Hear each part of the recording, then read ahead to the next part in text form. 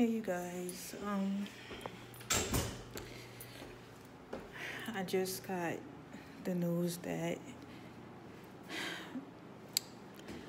my father has passed away, and you know I'm just so happy that he's in a better place.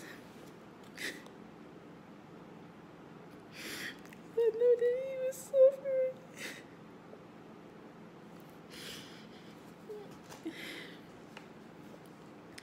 and I knew that this time was coming, and it was just a lot that was, on my heart, worrying about my dad, because I knew that he was sick. I mean, he's been on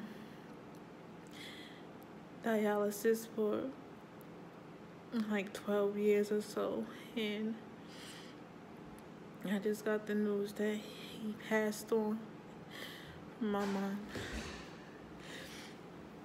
But I will talk to you guys. I will talk to y'all later. And let me just say this.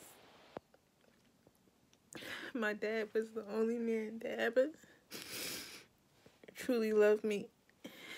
And I know that he wants the best for me. I know that he wants the best for me. And I know that I'm going to be alright. Anytime I ever needed anything, if I needed comfort, if I needed help, I would always call on my dad. Whenever I was in trouble, I would call on my dad. Now he's not here anymore, so I'm just gonna have to fend for myself. And I know that he's in a better place right now. I know that he's in heaven, living it up now, and he no longer has to suffer. Man, I don't want him to. I didn't want him to think that I didn't love him, because I did. I did.